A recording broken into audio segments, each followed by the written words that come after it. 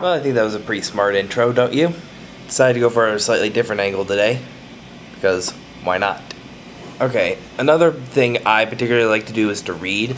If you've ever been in my room back home, you'll see that I have a big bookshelf, and I don't even have enough space on that thing to contain all of the books I have. So obviously I enjoy reading. I like a lot of adventure books, mystery novels, Agatha Christie, Terry Pratchett. You probably get the idea. One thing I think is a real shame is that it doesn't seem to me that like people like to read as much as they do. I could be wrong, but it seems like people would rather like, watch TV or go on the internet. And don't get me wrong, I like doing those things as much as the next guy.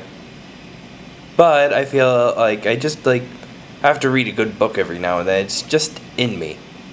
Now, personally, I think that e-readers and Nooks and such do help with getting people to read more, but sometimes you just need the physical copy, I think.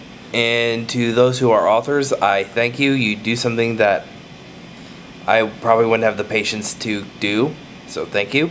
If you like to read, what do you like to read and what kind of authors do you like? If you don't read, why not? I'll see you next time.